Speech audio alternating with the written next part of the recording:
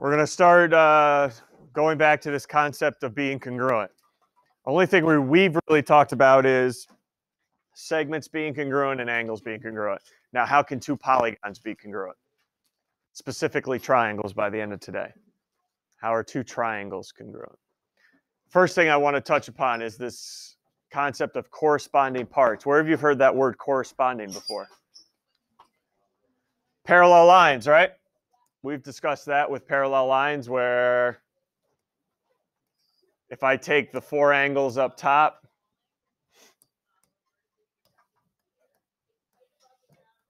and move them down, I'm looking for the ones that match up, right? That's what we know for corresponding.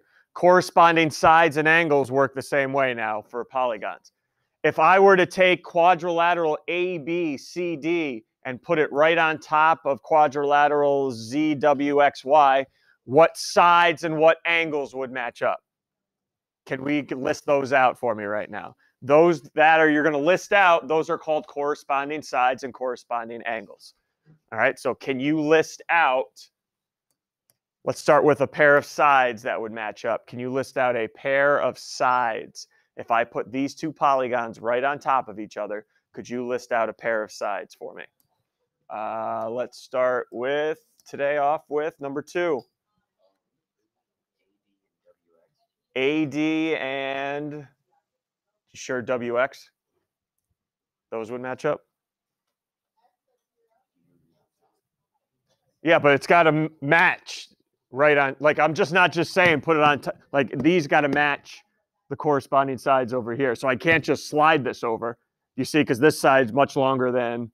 All right, I got to match up so all the sides are going to match up exactly. BC and WX. I like that one. BC, WX. And I'm putting gaps in between for a reason. BC and WX.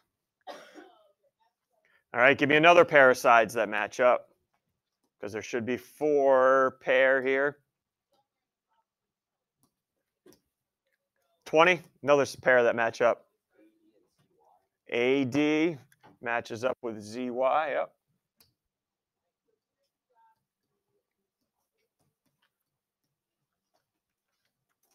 And another pair for me, another pair. Here you go, 29, another pair.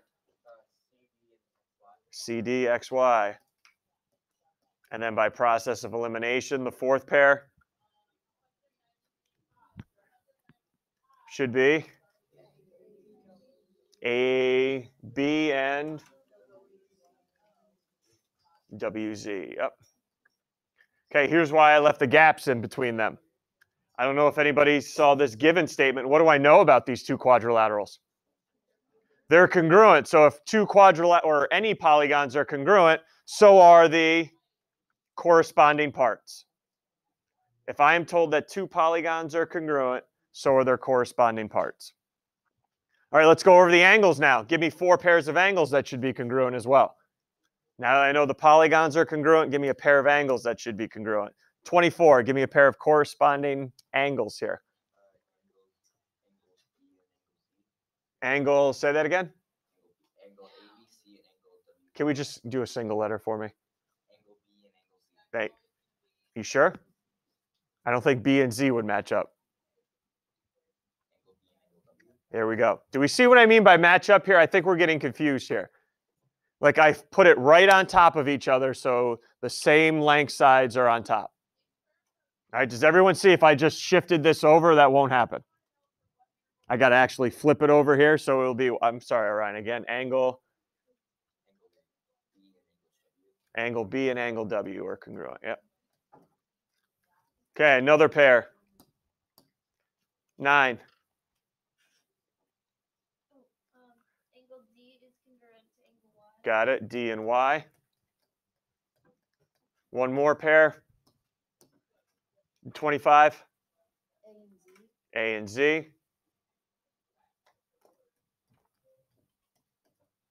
And process of elimination, C and X.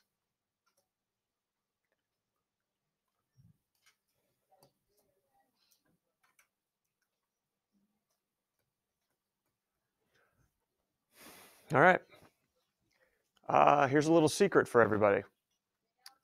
When you guys were giving me those, I never looked at the diagram to see if you were right or wrong. Never. But how did I know you were right? No. No. Here's how I knew you were right or wrong when you gave me the corresponding parts. I looked at this statement right here. Okay, I looked at this statement. This right here, hey, first of all, this right here is called a congruent statement. You'll be asked to write these on your own later today and over the weekend in homework. This is called a congruent statement. This polygon is congruent to this one. Now, how did I use that to figure out if you guys were right or wrong? Ready? BC. Everyone see where BC is in ABCD? It's the second and the third. Look at the second and the third letters in the other quadrilateral. What is it? WX. Boom. Okay? Those statements are written in that order for a reason, because the corresponding sides and angles match up. So if you take angle B, where's angle B? It's in the second spot. What's in the second spot of the other statement? W. Boom. Okay? So the statements also lead us to which pairs are congruent. And be careful when I ask you to write it here in a couple seconds, because you just can't name a quadrilateral or a polygon any way you want. The sides and angles have to match up when you write it. Okay? Questions? All right, we ready for one on our own, maybe? Oh, no, no, no, no, no.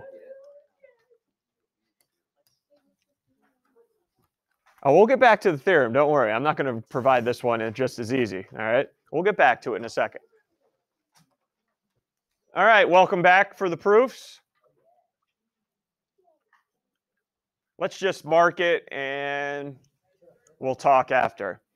So B and D are right angles, all right? We can put the right angle symbol there, right? Ooh, look at all those sides I gave you, huh? AB and ED. BC and CD. What should I be putting on BC and CD? 2 marks. Yep, 2 marks. And AC and CE. I'll put 2 there. Went a little crazy. And what's the question I'm being asked here? Are those 2 triangles congruent? Well, you don't know yet. But we're going to decide as a class. First of all, we have to decide on what makes 2 triangles congruent. Here's your answer for today. All corresponding parts need to be congruent. How many sides are in a triangle? 3. So those 3 sides need to be congruent to 3 sides in the other triangle. Do we have that?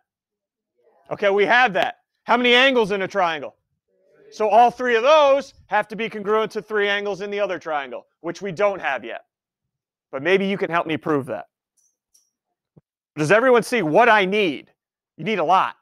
You need all pairs of corresponding sides and angles congruent to say the triangles are. I got the sides taken care of. I need your help with the angles. What information do you know about one of the pairs of angles? What do we know, Ryan?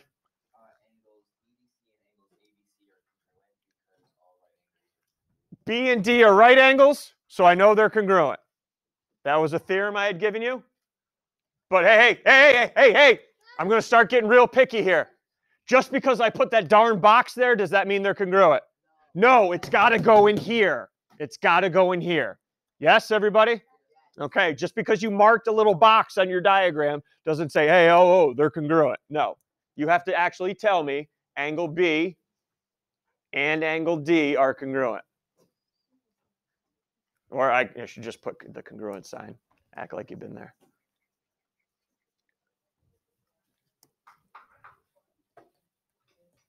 And this used to be a theorem I had up there, which said what? Right angles are congruent. Perfect.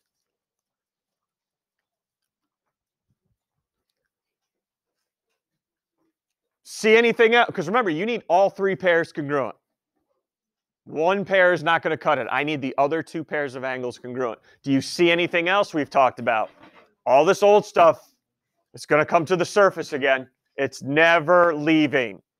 Anybody see another pair of angles up there I can prove congruent? What do you got there?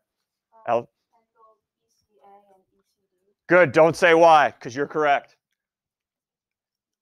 Angle BCA congruent to angle ECD. Look at those angles right here.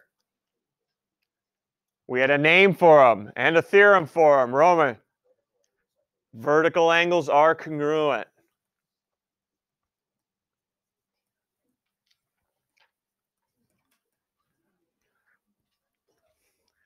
So we have one more pair, and then the triangles will be congruent, right? Ooh, how are we going to get F and A congruent? F and A. Woo!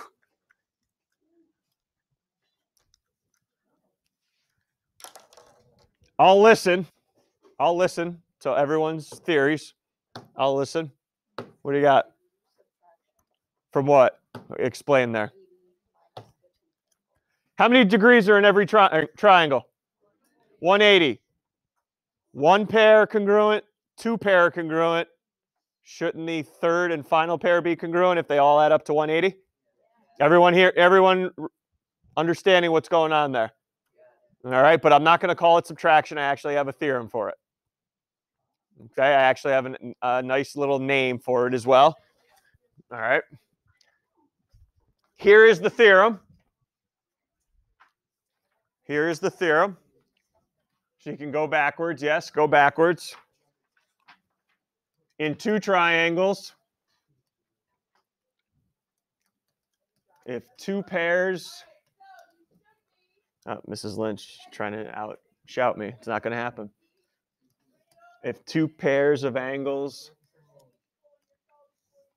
are congruent, the third pair must be congruent.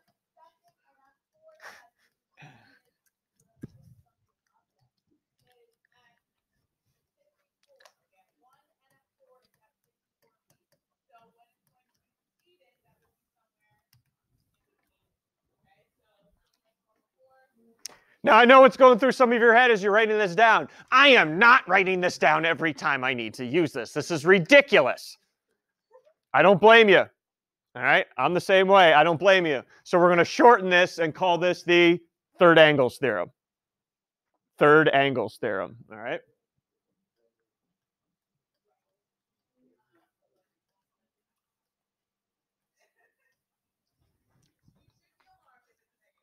All right? So that's what we can write in the reasons column if we ever need it in a proof. All right, so let's go back to our proof. Let's finish this beast. Angle A is indeed now congruent to angle F based on our third angles theorem.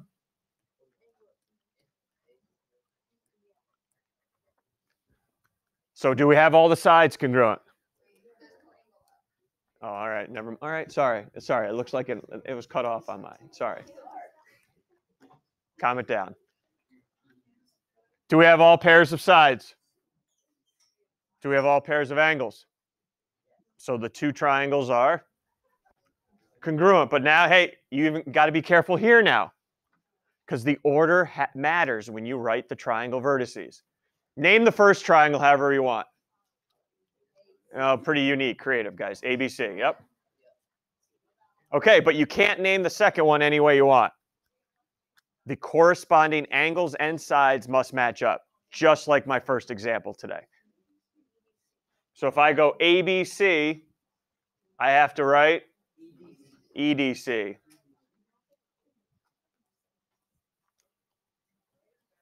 Now, do you think I'm going to have you write all corresponding sides and all corresponding angles are congruent? You wouldn't want to write that, right? So what we're going to write is definition of congruent polygons.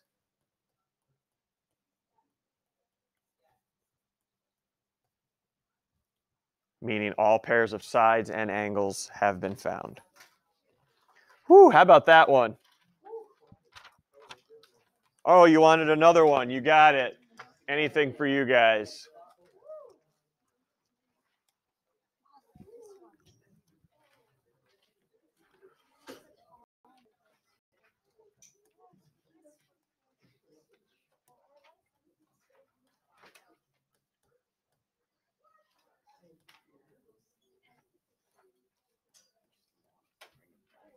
All right, here we go. A lot of givens. A lot of givens. I got CG, and I have DG congruent. I have CN and DN. Ooh, gave you a couple angles too. Angle C and angle D. Ooh, and then what's the symbol I gave you here? Perpendicular. How could I translate that to my diagram? Right angles where GN and CD meet.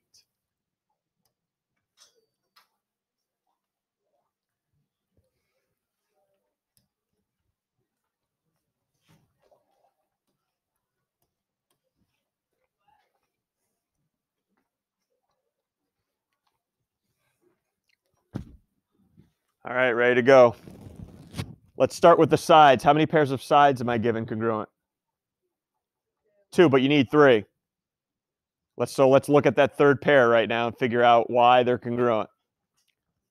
What's the third pair? GN and GN. Welcome back. What property? Reflexive property. Welcome back.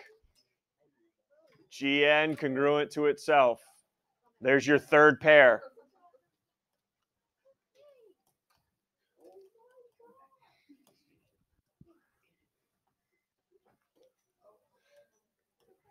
Reflexive. So all 3 are done now. Let's go to the angles. How many congruent angles did I give you? No, I did not give you 2. 1. I gave you C and D. This does not mean because you put a box there that they're congruent. You need to tell me they're congruent. So for, whoa, this is going to be different than last one. You can't tell me those are congruent because they're right angles. You have not told me that they're right angles, have you? See the difference between this one and the previous one? You have to tell me they're right angles to tell me they're congruent. So if I need to know that angle, let's see, GNC and angle GND are right angles first before you can say they're congruent. And what reason have we been using to say that they're right angles? Perpendicular lines form right angles. Now you can tell me that they're congruent. But you have to tell me they're right angles first.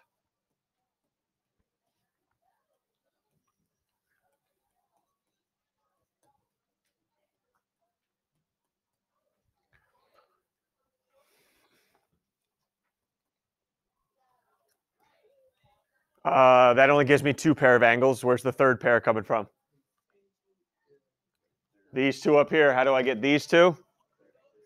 Third angles theorem. Don't add in word. Hey, does anybody see the word bisector in the givens?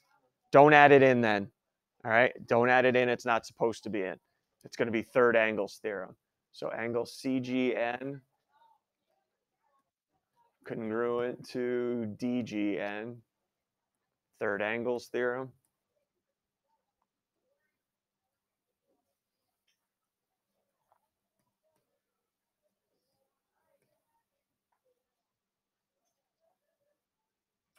Now, do I have all pairs of angles and sides? Yes, I do. And this is great when they just put it in the proof statement. You don't even have to worry about the order mattering. Just copy the proof statement. That's what's beautiful about giving the proof statement.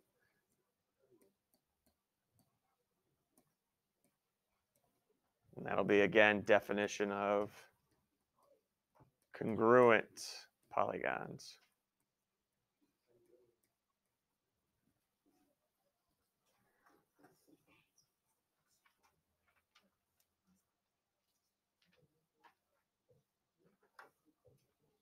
Questions from you guys? Not too bad? Because let me throw this down at you.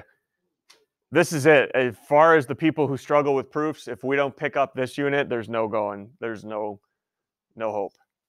All right, sorry, I know that sounds harsh, but this is the unit. Either kids get going with it or they're like, oh, I start understanding it now. And if it's not part of that, it's not going to get any better. Anything here? Okay, that's it for the proofs. I got a couple algebra ones for you to do here as well. Just one. There's a lot of whining in here. A lot of whining.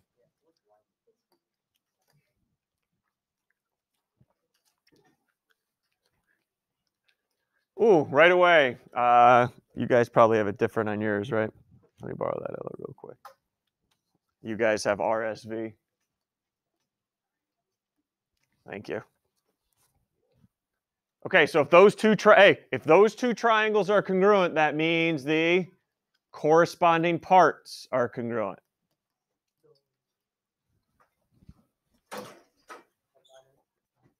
You want to start with X or Y? Sure, we can start with Y. So Y is on 2Y minus 1 is on RS. So what we need to figure out is where does RS match up with on the other side? Okay, the 24.5 or the 24? Who knows?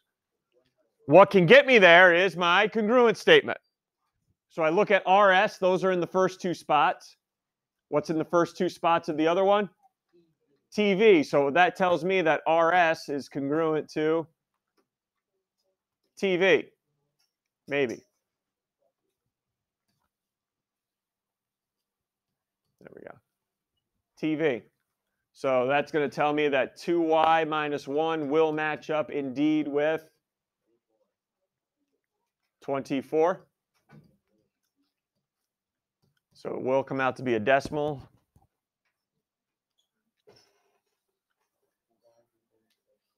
$12.5.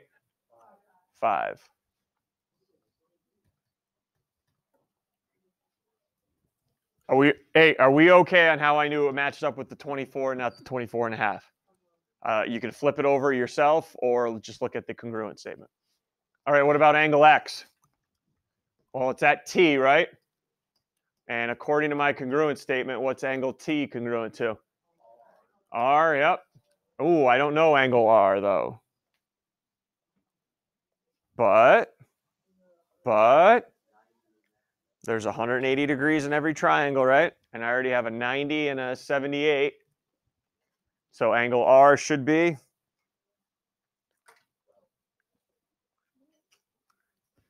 90, 78, 12 degrees. So angle R is equal to 12, which is also equal to angle X.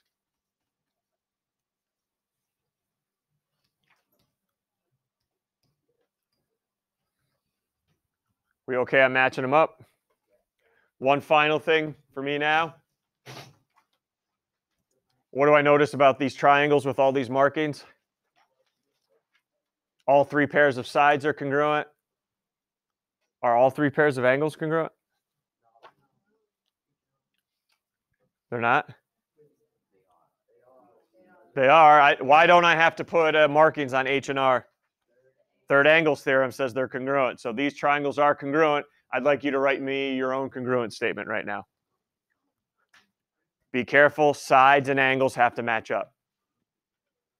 Is there one correct one? No, there's going to be multiple correct ones here, just as long as your sides and angles match up.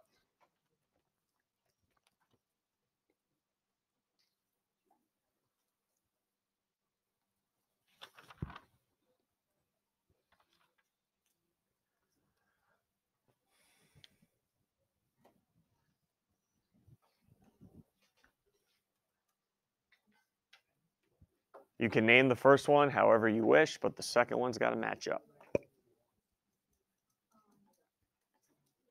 And if it's different than somebody next to you, fine. It could be. Let's hear your version there. Number 3, your version. FDH, hold on. FD, come on. H, congruent to P. Okay, let's find out if that's a good one. Let's see, F and P, yep. D and Z, got it. H and R look pretty good. Yep. And again, yours is probably correct as well, just as long as the angles and sides match up. Questions at all? All right, I'm hoping anyway that you find these proofs a little bit better than in the past. Maybe, maybe not, but we'll find out. All right, because they're not going anywhere. Okay, you guys see the homework at the bottom of the page and on your assignment sheet.